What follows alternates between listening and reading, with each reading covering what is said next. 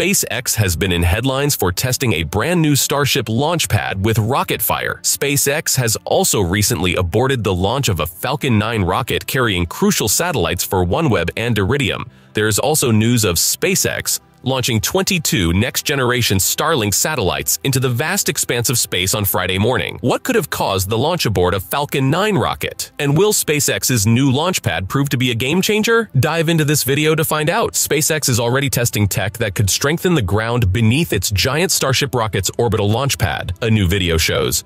In an appealing video shared by SpaceX on Friday, the footage showcases the intense rage of the plasma beam generated by the engine. Yet remarkably, as the steam disappears, the steel plate remains unharmed, which is evidence to its strength and showcases the ability of SpaceX's engineering team. Elon Musk, in his charismatic style, responded to the video with an exclamation of "one hell of a plasma beam." These words only serve to further ignite the enthusiasm surrounding SpaceX's ambitious project. Situated within SpaceX's Starbase facility in South Texas, this launch pad underwent a tremendous assault during the inaugural test flight of a fully assembled Starship vehicle on April 20th.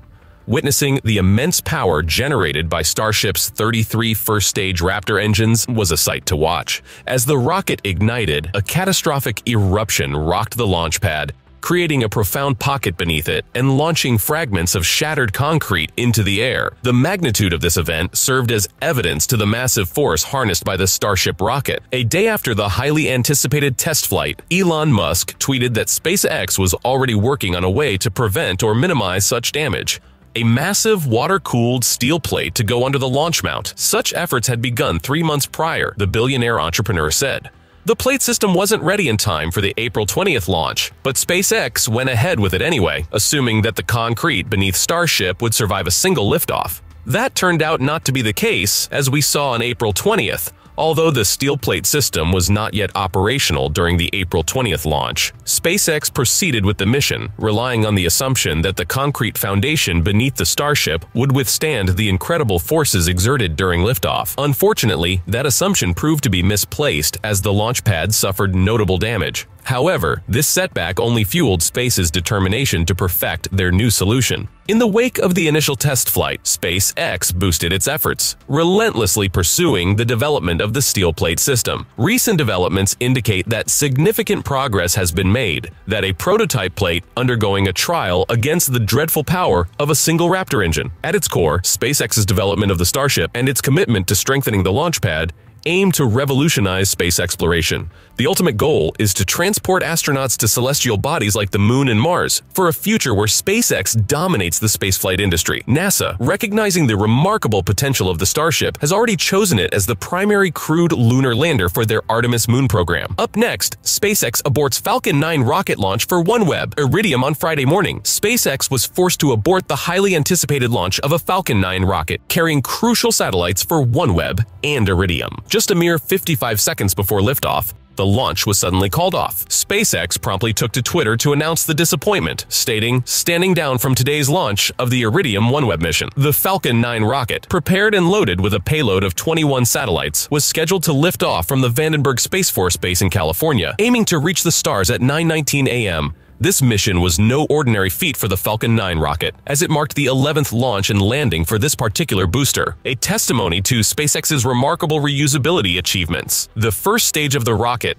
after propelling the upper stage and satellites toward orbit, was expected to gracefully return to Earth. 9 minutes after liftoff, it was destined to make a controlled descent and land on the SpaceX drone ship named "Of Course I Still Love You," patiently awaiting its arrival in the vast expanse of the Pacific Ocean. The upper stage of the Falcon 9, carrying the payload of satellites, would have continued its ascent to low Earth orbit. Among the collection of satellites were 16 dedicated to OneWeb and 5 to Iridium. OneWeb's satellites played a crucial role in expanding their broadband constellation in low Earth orbit, with 15 of them aiding in this ambitious venture. The remaining satellite, known as JoeySat, served as a technology demonstrator, showcasing cutting-edge features such as a digitally regenerative payload and multi-beam electronically steered phased array antennas, as detailed in OneWeb's mission description. The partnership between SpaceX and OneWeb has already proven fruitful, with SpaceX successfully launching 3 previous batches of OneWeb Internet satellites, totaling an impressive 40 spacecraft deployed on each mission. This collaboration has propelled OneWeb's vision of global connectivity and internet accessibility to new heights. On the other hand, the 5 Iridium satellites on board the Falcon 9 were not meant to expand the company's existing telecom satellite network, which already boasted 66 operational satellites along with 9 spares in orbit. Instead, these additional satellites served as backups, reinforcing the validity of Iridium's constellation. Our constellation is incredibly healthy.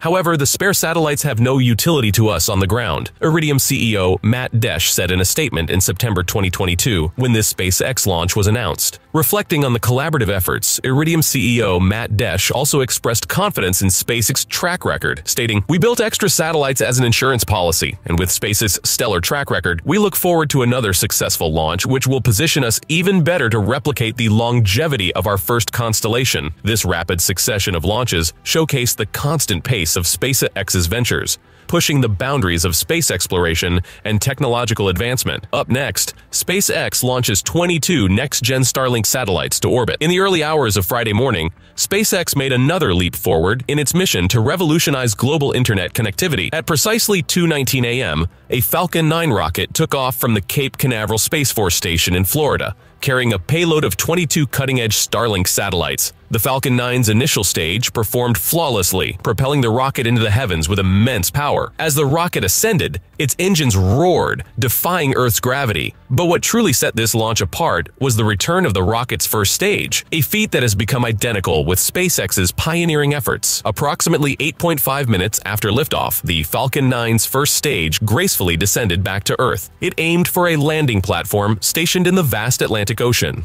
The SpaceX drone ship, duly named a Shortfall of Gravitas, awaited the rocket's arrival, bracing against the rolling waves. With pinpoint accuracy, the booster touched down, finally conquering the challenges of reusability. This was a moment of celebration for SpaceX, as the returning first stage marked its 5th launch and landing. Each successful recovery is a testimony to the company's commitment to advancing space technology and reducing the cost of access to space. The ability to reuse rockets is a game-changer, enabling more frequent and affordable launches, and bringing us closer to a future where space exploration becomes a routine affair.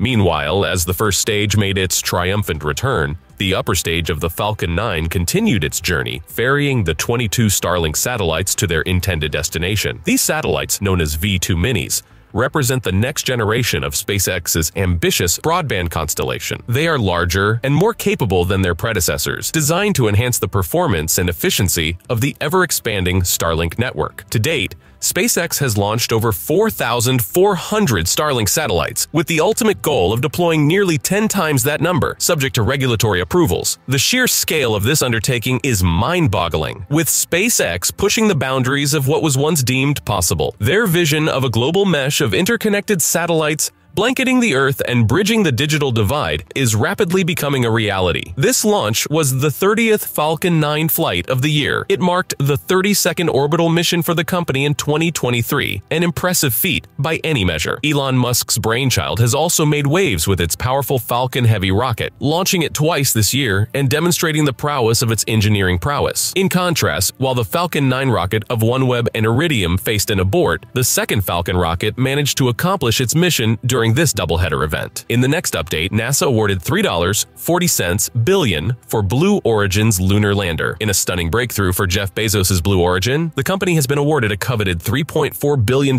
contract by NASA to construct a spacecraft for lunar missions, marking a major milestone for the company after losing out to Elon Musk's SpaceX in a previous competition. The announcement has sent shockwaves through the space industry. Blue Origin, led by Bezos, has ambitious plans to build a 52-foot-tall Blue Moon lander in collaboration with industry giants Lockheed Martin, Boeing, software firm Draper, and robotics firm Astrobotic. This partnership represents a formidable force of space exploration, combining expertise and resources from various sectors to achieve extraordinary feats. The spacecraft's crew compartment, capable of supporting 4 astronauts for up to 30 days, will sit atop 4 landing legs and rocket motors. A short stairway will provide easy access to the surface. A squat liquid oxygen tank and larger hydrogen tank will be positioned atop the crew cabin, along with radiation radiator panels and solar arrays. A port on the side of the crew compartment will enable rovers to dock with the lander, allowing astronauts to move from one vehicle to another without having to first venture outside. The Blue Moon architecture calls for a New Glenn rocket to launch the lander into the elliptical near-rectilinear halo orbit, or NRHO, that NASA is using for its planned Gateway lunar space station. NASA's decision to choose Blue Origin over rival bids, including one led by Leidos-owned defense contractor Dynetics that also included Northrop Grumman, signals the space agency's intent to create a competitive landscape for lunar missions. By awarding contracts to multiple companies, NASA aims to foster innovation, reliability, and backups in its Artemis program, which is focused on establishing a sustainable presence on the moon. I've said it before, we want more competition. We want 2 landers, and that's better, expressed NASA Administrator Bill Nelson during the contract announcement. The decision not only allows for increased reliability, but also ensures that NASA has alternative options in case of unforeseen circumstances. Under the Artemis program, SpaceX's Starship lander is poised to lead the way with the first 2 astronaut moon landings.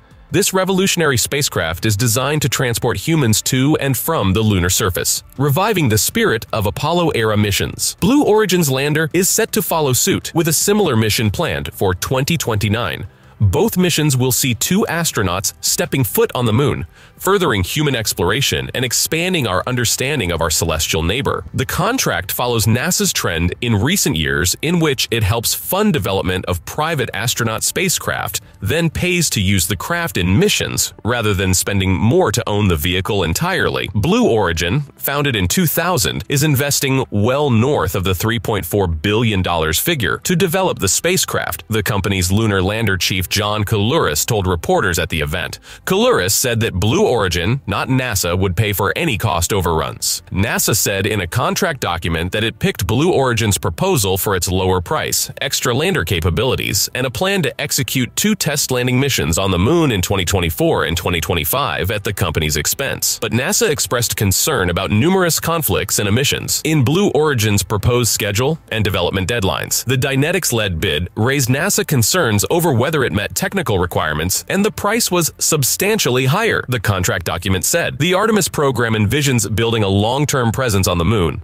This Blue Moon lander architecture calls for a New Glenn rocket to launch the lander into the elliptical, near-rectilinear halo orbit, or NRHO, that NASA is using for its planned Gateway lunar space station. The Blue Moon lander can be configured in 2 versions. The first is a crew configuration that will be able to land 4 astronauts anywhere on the surface of the moon, day or night, Koulouris said. That will be the first mission that we fly as part of Artemis 5. This vehicle also can be configured for a cargo landing mission able to carry up to 20 metric tons in a round trip, or 30 metric tons to the surface to form the foundation of habitats and other permanent infrastructure. In between surface, the lander can simply remain in the near-rectilinear halo orbit at or near Gateway, while awaiting follow-on missions. Bezos and Koulouris said Blue Origin is already working on technologies enabling long-term storage of the ultra-cold liquid oxygen and hydrogen propellants. Having 2 independent landers from different providers, NASA said in a statement, will increase competition, reduce costs to taxpayers, support a regular cadence of lunar landings, further invest in the lunar economy, and help NASA achieve its goals on and around the moon in preparation for future astronaut missions to Mars. The announcement of Blue Origin's NASA contract is the realization of a long-awaited dream for Jeff Bezos, who has poured billions of dollars into Blue Origin to compete with the formidable force of SpaceX. While SpaceX has dominated the industry with its satellite launches and human spaceflight endeavors, Blue Origin's success in securing this contract demonstrates its growing influence and capabilities. Previously, Blue Origin, along with Dynetics, lost to SpaceX in a competition held by NASA in 2021, with budget constraints cited as the primary reason for choosing only one company.